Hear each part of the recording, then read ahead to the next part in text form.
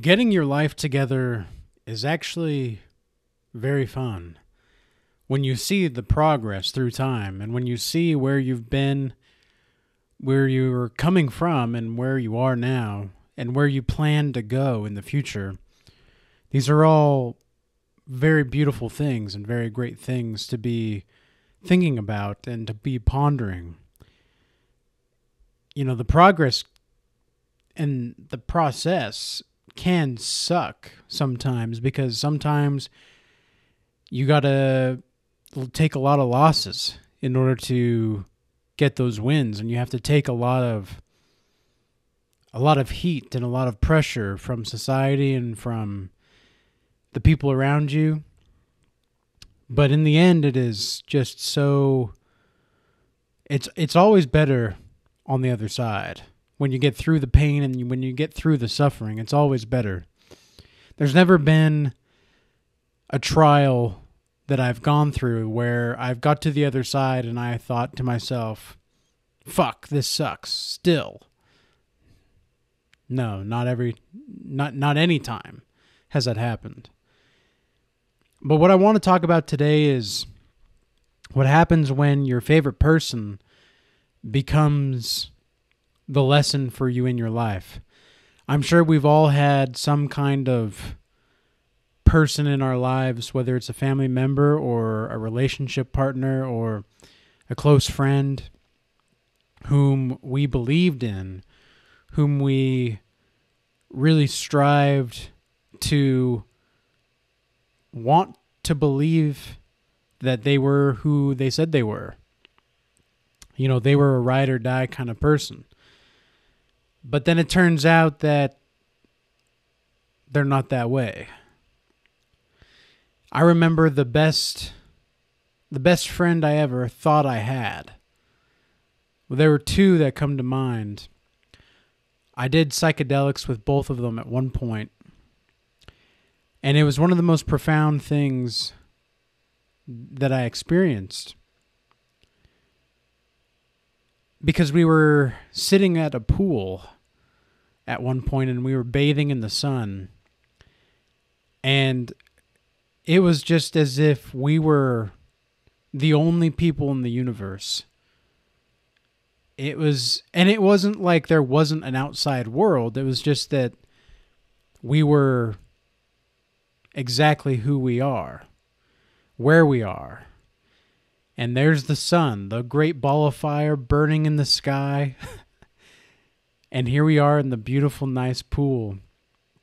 And there was just something so archaic about that experience. But following this experience, we all endured a lot of therapeutic, I guess you could say, processes within the psychedelic experience. For better or for worse, it was, in hindsight, it was for the best, but in the moment it sure didn't feel like it was. Now again, I'm not promoting psychedelics of any kind, because this was years ago. This was 4 or 5 years ago, this story, but I still sometimes find myself thinking about these kinds of experiences that I had because they were just so profound. And the lesson that I learned in these processes were that you can't wrap yourself up like a burrito and expect the world to see you. You have to be seen in the sunlight. You've got to get out there. You've got to show the world what you've got, and you have to try. And fuck whoever tells you that trying isn't worth it. I will never understand people that try to knock others down for actually trying to put in an effort. That's fucked up, really. And that doesn't help anybody. In fact, that's only just promoting worse karma for yourself. And I find myself oftentimes, especially at the gym with a lot of what these people say there, One thing is for sure, I get a lot of good content from this gym. But at the gym, when I hear some of these people, it's like, I could be a bully. If I really wanted to be, I could be. I know I'm capable of destroying these people's egos if I really want to. I'm capable of absolutely putting in the emotional damage. But I'm not going to do that. Why would I do that? I have better things to do. I have myself to focus on and to work with. And I have better goals and I have better visions that I want to strive for. And I don't really care about like what I'm being viewed as to other people. But I will say this.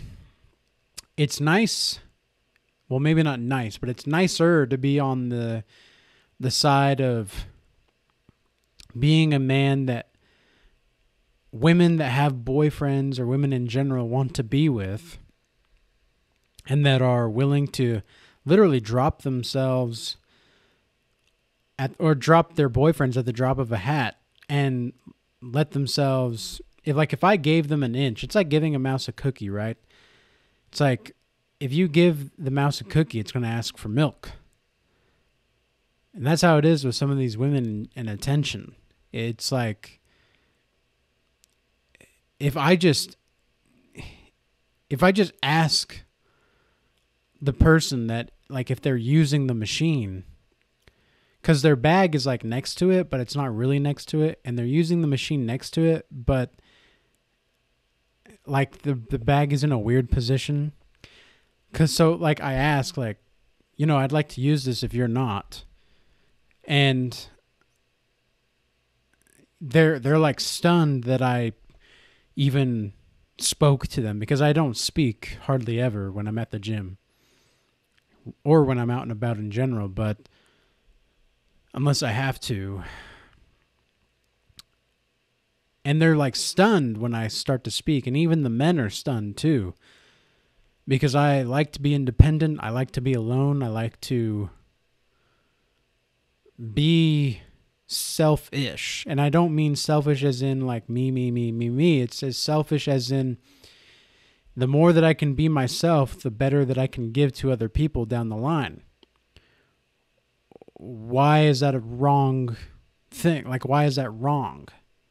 There's nothing wrong about that. And so what I've also begun to realize watching these women that have boyfriends and such, they keep trying to change the boyfriends. And they're like the boyfriend is just so happy to have this girl. Like, the girl is his favorite person in the world. But he doesn't see the lesson with this woman. And I have to say, it's nicer to be on the one spectrum of the guys that actually see what's going on but doesn't want to be a part of it, rather than the person that is involved and doesn't know what's going on. Because I am not going to I'm not going to take any of those women that are willing to drop their boyfriends at the drop of the hat seriously. Why would I? And one of them is actually, because I mentioned recently in one of the videos that I made that there's 3 women that are trying to attach their energy. One of them attach their energy to me. One woman is almost acting as if we're destined to be with each other. She keeps like hinting at things when I'm around, but I don't talk to her. And she keeps like, it's a weird obsession. But you know what? I'd rather be the guy that women are obsessed with because I make an eternal change in their life than the guy that they try to change who ends up changing and then they don't want him anymore. Right? I'd rather be that guy that makes the eternal change. Not that there's only 2 options in this case, but or at least there's not only 2 options generally, But in this situation, those were the two options, and I'd rather be the guy that I was and am. But really making progress in understanding the dynamics of relationships, making progress in understanding where you're at in your goal setting, where you're at in your business or your career, anything like that, where you're at comparatively to where you were even a year ago. Like that, those are really cool things to see. Like when I think back to the guy that I was, the 200-pound ice cream eating every day, pizza eating every day guy. I didn't have it every day, but maybe like 4 or 5 times a week I probably did. And when I think back to being that guy playing Fortnite and Overwatch and smoking a lot, drinking here and there, when I think back to that guy, it's like I remember like it was yesterday. But man, it feels like it was so long ago. It does genuinely feel like a former life to some degree. And part of this experience with the psychedelics that I had with these two friends, something I learned was that I don't need to save people that claim they want to be saved, and then when you try to save them, they get upset. But then when you go to pack your bags, they're like, wait, where's he going? Where? Why are you leaving us? Dr. Dre has a song called I Need a Doctor. And the lyrics go, at one point he's like, it's like, when I get ready to pack my bags, I guarantee they'll scream and say, Dre, don't leave us like that. What do you... Yeah, exactly. Exactly. I feel you, Dr. Dre. I feel you. Seriously, though, it's crazy how these people will claim they want to be saved, but then not put in the effort and then expect people to and then expect change. It's like you had no introspection done. And psychedelics, this is another thing I learned specifically about psychedelics. And I'm paraphrasing something that Terence McKenna said. It's that psychedelics don't work on the people that don't care whether or not they want to have introspection. They don't care. Like people that take psychedelics that don't care about genuine introspection, psychedelics aren't going to work. They may get the hallucinations. They'll get like the crazy colors and they may have a fine time. But it's not going to get the psychological change that does occur when there is a genuine intent to make a introspective change.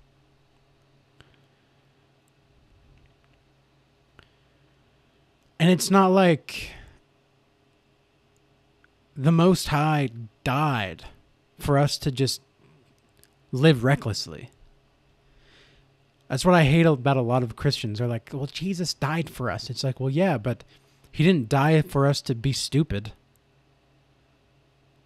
Like, he didn't die for us to act and behave in such a prideful, arrogant, dismissive manner. It wasn't intended to be that way.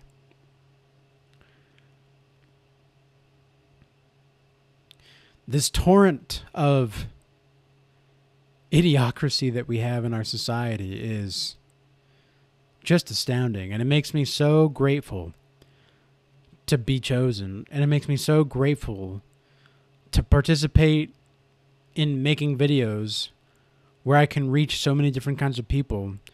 And I just want to say thank you very much for all of the comments recently about just getting better and better with time, and